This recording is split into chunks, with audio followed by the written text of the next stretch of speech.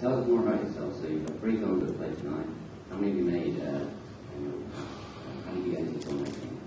I took my first media degree in the 90s already, but I ended up doing web editing for 10 years. And I'm new to work.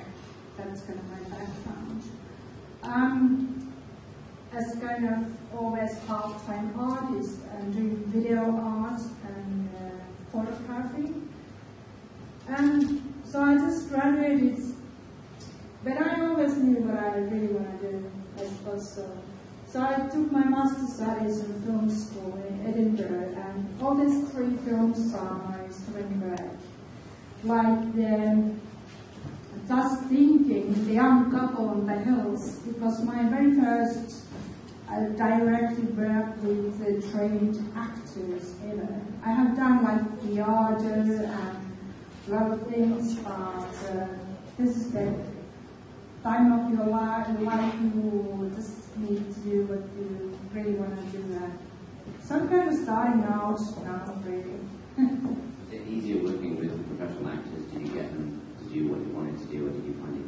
Have you worked with non-actors before? Did you manipulate them? Or with actors, was it like they wanted to put themselves into? Well, that sort of film, I had no idea what to do with them, to be honest. But the thing that they were uncomfortable, it kind of paid off, and I have used that later when I get more practice. Like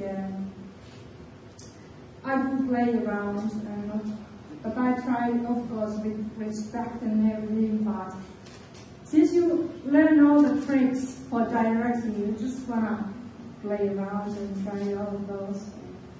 With these films, can be a chance for you to experiment with lots of different techniques, because they're obviously all short films. Do you have any plans to make a longer feature and use what you've learned from these 3 films?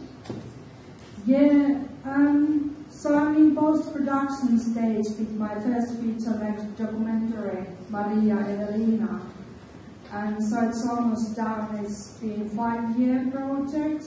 I have shot that film myself, so yeah, I'm going to be there around, and so I have no plans for fiction feature-length yet. I love short films, and I'm available, for, I would do even like commercials just to enjoy the short format, and yeah.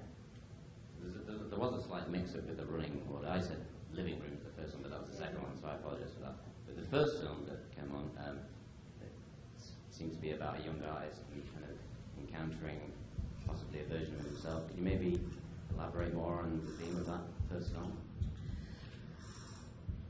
The most work was to get the script around, and no one was happy beside myself for the story so yet.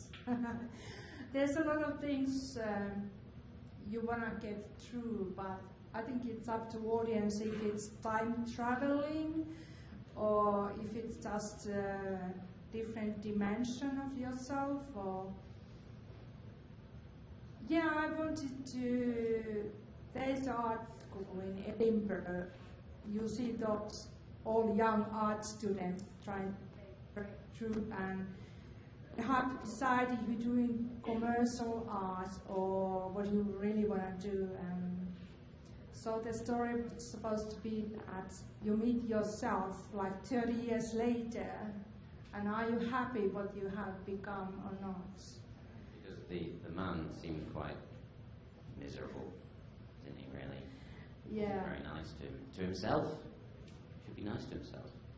Yeah. The old guy was doing really well. He was. My story is that he's selling really well his art, but it was experimental and abstract art. But so you can try to figure out which way I think if you should be commercial or not. But clearly, you're following your passions and your heart. So that's a good thing. You've not lost your soul yet. You're not going to sell out. I wouldn't lose my soul by doing a few commercials, really. It's if you can do what your style, and of course, it's.